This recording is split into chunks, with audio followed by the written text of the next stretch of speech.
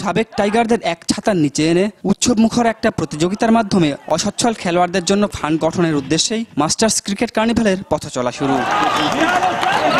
তবে প্রীতির টুর্নামেন্টে মাঠের লড়াই ছড়িয়েছে আগুন। হারার আগেই হেরে যাবার টাইগারদের চিরায়ত মানসিকতার পরিবর্তে এখানে দেখা গেছে দাঁতে দাঁত চেপে লড়াই করার দৃঢ়তা।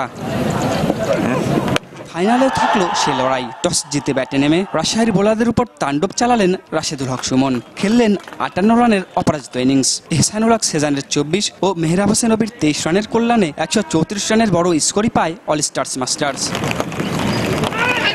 জবাবে ভালো শুরু করেছিল রাজশাহী মাস্টার্সও, কিন্তু বিধিবাম বেরসিক বৃষ্টিতে ভেসে গেল জমজমাট ফাইনালের আশা।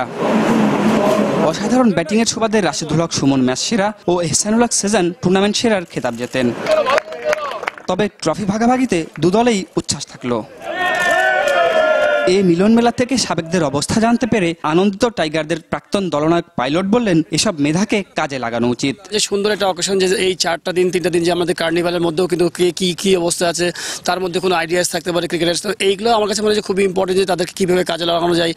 ক্রিকেটের বিভিন্ন যে উপাদানগুলো আছে, আমার কাছে ম্যানেজমেন্ট বলেন, কোচিং বলেন, প্রত্যেকটা জায়গায় তাদেরকে কীভাবে ইউজ করা যায়। তো আমার কাছে মনে হয় সুন্দর একটা গ্যাদারিং, এবং আমার কাছে মনে হয় যে এটাকে সুন্দরভাবে ইউটিলাইজ করা যায় যে ভবিষ্যতের জন্য।